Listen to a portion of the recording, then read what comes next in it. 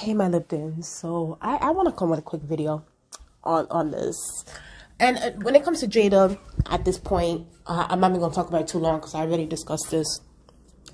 I think the video that I did on Jada Pinkett, admitting that her and Will Smith have been separated since 2016, but yet they refused to get a divorce, but they've been separated for 7 years, live in separate houses, don't even, like, they're not romantic, none of that. They're not romantic or anything.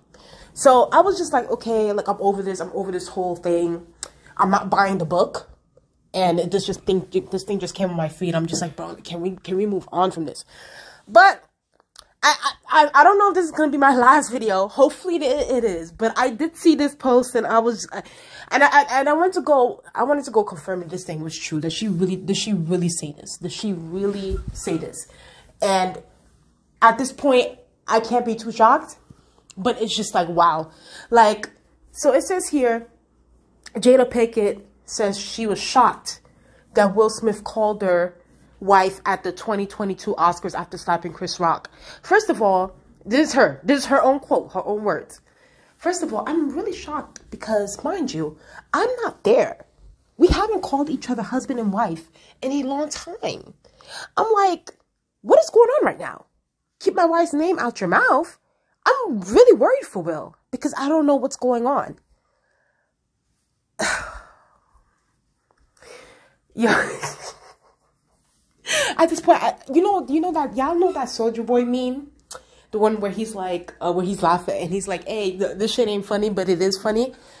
At this point, this shit is funny, but it is like, it ain't that funny, but it's funny because I know Will, like. And don't listen, this is not a Will Smith defense at all. I don't feel no ways about Will Smith. At the end of the day, he did what he did. He needs to suffer the consequences. Like, you should have got your ass up there to begin with to go and put your hands on that man. But it is a little bit, I don't know if it's cognitive dissonance. I don't know if it's arrogance. I don't know if it's, narcissism. I don't know what it is. But this man, and mind you, and I already said this in the previous video I just did like a day or two ago. Will Smith did not go up there to didn't go up to slap Chris Rock for the honor of Jada. Absolutely not. I already knew then that they haven't been together for a long time. He did it because of the honor, to honor his image and to honor the image of his marriage. Okay? Because he knew that his image was tarnished and he was just over people poking at him and poking at the idea of his marriage.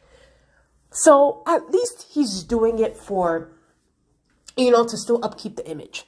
The fact that Jada is over here like doing like, just like, no, fuck that. Like, you should have never even called me your wife at the Oscar stage when you won your first Oscar.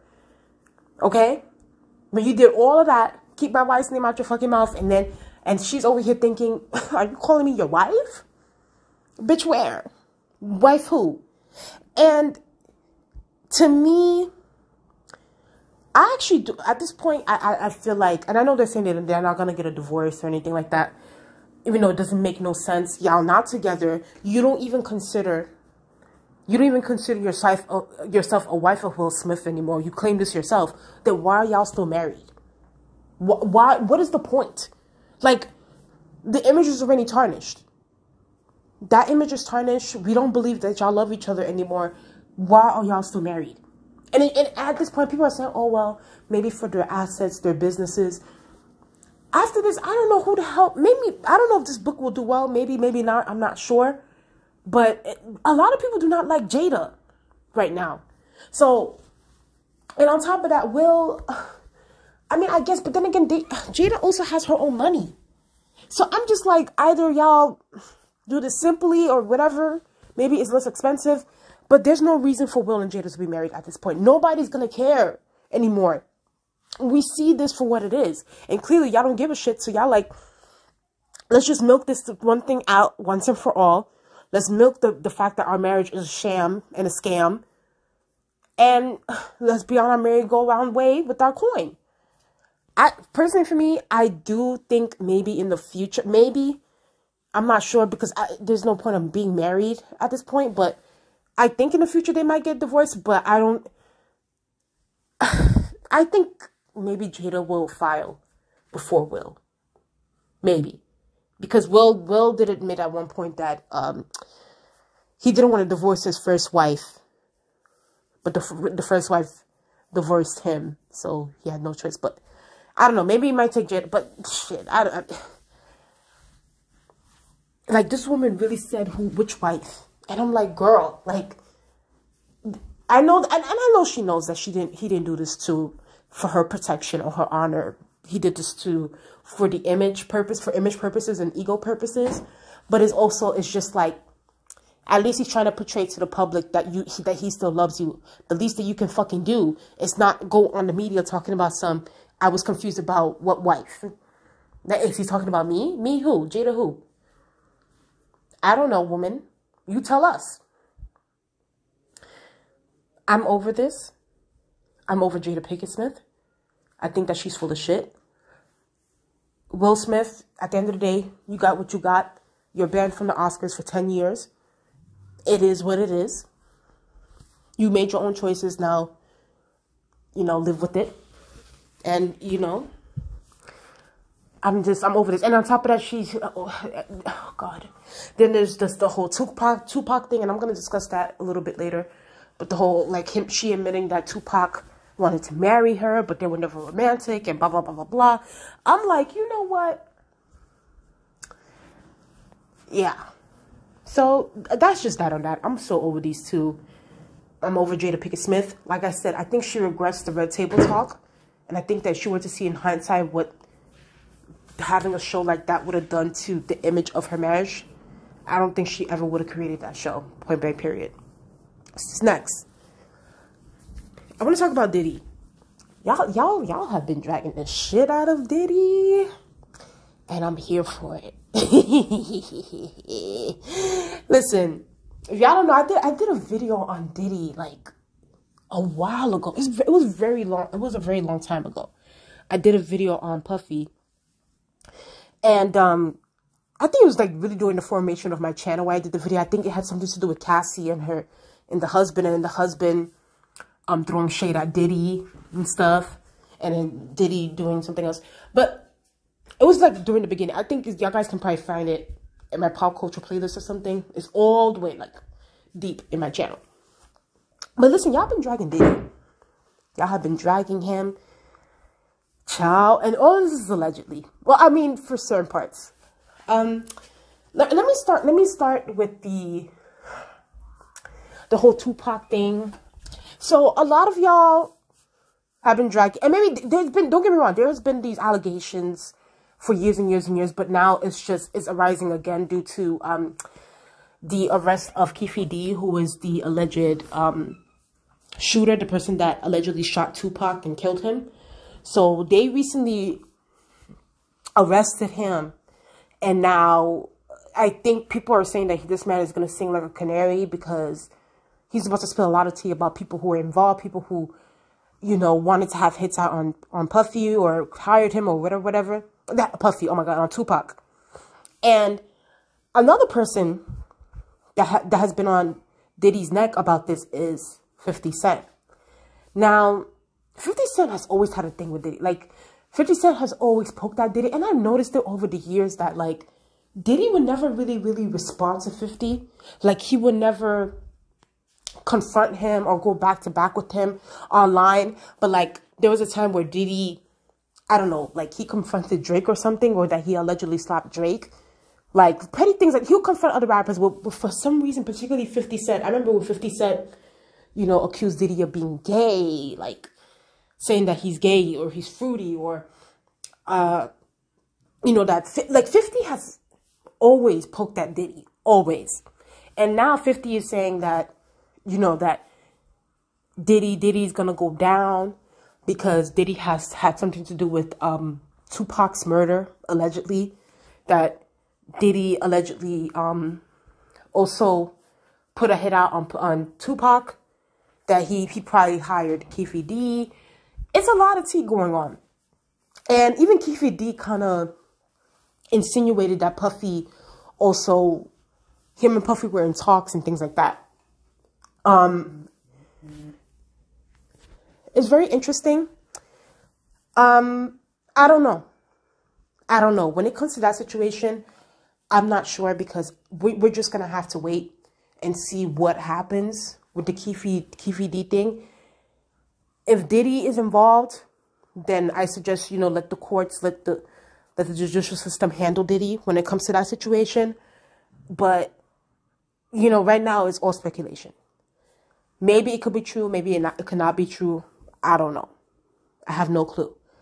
But what is true, and let me just veer off this whole Tupac thing. And it is, I will say this before I veer off, it's not looking good for Diddy right now concerning this Keefe, because it's like the insinuations, the speculations that have been going on for years. And then now, Keefe D talking about, oh yeah, him and Diddy had talks. And then now you have 50 Cent. 50 Cent seems like he knows some tea. Listen, he's in the industry. He's been in the industry for a while. Maybe he knows some tea. And he's just like, he knows. That's why Diddy has never responded to 50. That's why he's never. And people are going to be like, oh, well, Diddy never responds to anything.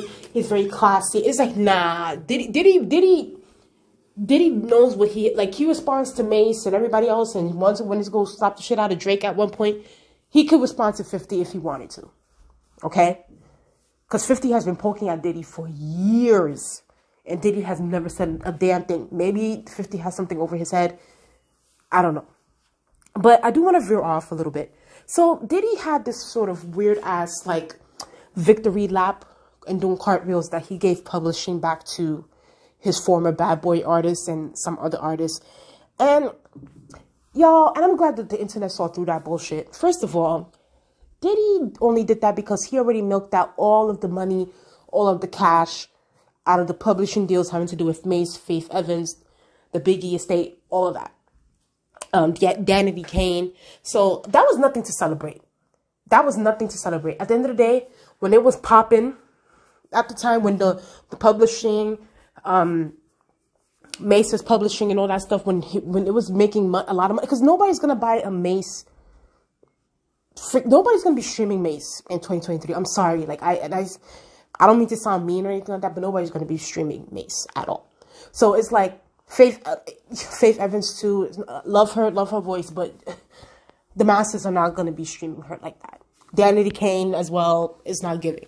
So it's like he did that because, first of all, Diddy knows that his image is really, really being questioned right now. People are starting to do their research. People are starting to really expose Diddy for the narcissistic, money-hungry, greedy, capitalistic, quote-unquote billionaire that he is. And he's getting flack. People are starting to see through the bullshit with Diddy. And people are, are starting to put two and two together. So now Diddy is really, really trying to do, especially in times like this, with the Keefe D thing and now with the music thing that people have been calling out Diddy for a while. Diddy's trying to do damage control. I don't know how much of it is going to work, how much is going to be within his favor, but a majority of the, if you see online and see what people are saying, people are starting to turn on Diddy. And as they should, because Diddy is just, he's so narcissistic. He's so and that's the thing too I don't like about Diddy too. He loves to talk about black this and black ownership and black this. But it's like, sir, you weren't even giving your artists, you weren't even paying your artists properly. You weren't giving your artists their masters. You didn't want them to eat. You only wanted you to eat. So to me, Diddy is just another puppet within this freaking capitalistic system. And he perpetuated a lot of that bullshit. So I don't want to hear nothing about black this and black that when you weren't even helping your own black brothers and sisters under your label. So that's just that. But that's why I feel like, I don't know. I think, personally for me, I think Diddy's going through a lot of money issues. Because the fact that he's now trying to go back to music again, because it's like, there was a point in time that he was, heavy on promoting and on the Ciroc stuff. And I know Diddy has always done music, but it's just like, it seems weird that he's just going back to that. Maybe, I think there's something happening with the Ciroc thing. I heard there's some lawsuits happening right now. And I'm also hearing that Diddy is not even the real owner of Ciroc. Apparently he was just the face of it. So it's crazy. It's crazy. What's happening right now with Diddy in real time. And I'm not gonna lie to y'all. I'm happy to see it, because it's like Diddy has been on this train thinking that he was invincible, and he's got the coin, he's got the money, he can do whatever he wants to do. And now the chickens are coming home to roost. When you play stupid games, you win stupid prizes. You should have been gave those Mace and Faith Evans and Biggie and all these people their masters and their publishing. When you care so much about the black community and black people, you should have been helping your brothers out. You used them for what they were. You should have been gave them back their shit. You know what I mean? You should have been more humble. But, you know, like I said, when you do clownery, it's going to be very interesting having to do with Diddy and what's going on right now. The Tupac situation, I don't know. I have to wait for the facts to come out. I just don't want to pin that on him. But as far as like the publishing and then this whole Ciroc thing and him going back to music is very interesting, because, you know, Diddy doesn't really need to do it because he's a billionaire now. He you know. So, I don't know. We'll see what happens with Diddy, but it seems like karma's coming for him, and it's coming real bad.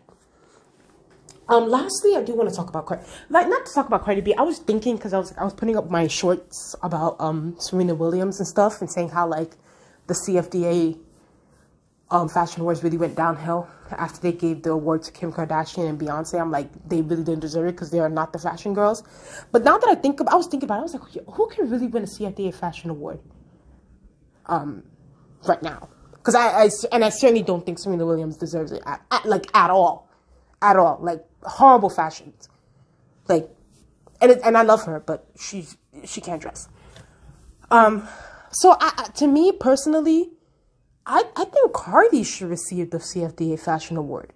Like, Cardi is really the fashion girl, even though musically sometimes she's not my cup of tea, but that girl, you tell her you put a dress on her, and I'm not just talking about like in the Met Gala, outside when she's on the street, award shows, whatever. Cardi's fashions be on point. And one thing I like about Cardi is, when it comes to her fashion choices, she takes risk too. That's what I really, really like. I like when people take risks. I like people that don't play it safe. And Cardi doesn't play it safe. She knows how to give you a look. And I really, really like that about her. And then you can tell that Cardi does her research when it comes to fashion. So I will say Cardi is really, really deserving of the CFDA. And I know she just came into the industry. You know, she's been here for maybe, what, 6, 7 years? 7, 8, yeah. 6. Because Invasion in Paris came out, what, 5, 6 years ago? But yeah, like, she's been here for a good hand. But I would definitely put her as a contender for the CFDA Fashion Award. Because she even this look, I like this look. Like, her street fashion, red carpet fashion, Met Gala fashion. Cardi definitely, I need to give her props to do. I need to give her 10s. She be eating the fashion. And I actually hope that Cardi gets the next CFDA Fashion Award, because I think that she definitely deserves it. Like, when it comes to fashion, it's Rihanna, Zendaya, Cardi B. Like, those are the 3 girls where I'm like, okay, yeah, like, they be eating. So, but yeah, that was just my thoughts on that. I just wanted to talk about that, about the CFDA award, because I think that the CFDA awards is going, I don't know why they be giving it to these random celebrities. It's like, y'all need to go into the girls that actually know how to dress. Like, stop giving it to people just because they got a name. And when they gave that shit to Kim Kardashian, I was like, oh my God, okay, yeah. Now I know y'all doing this for bullshit. But anyway, y'all, please tell me what you guys think in the comment section below. Do you guys feel like Cardi B deserves the CFDA Fashion Award? How do you guys feel about Jada Pinkett opening her mouth yet again? And how do you guys feel about Diddy? Do you guys think that this is Diddy's karma era? Do you think that the universe is coming for Diddy? Is the empire about to fall?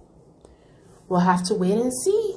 When you do people dirty, you can't be doing people dirty for too long. Because, like I said, the clown comes back to bite. So, please tell me what you guys think in the comment section below. Please like, comment, and subscribe. And I'll talk to you guys later. Bye. Let's get up to 700 subscribers. Please subscribe to the channel. Okay, don't just watch. Subscribe.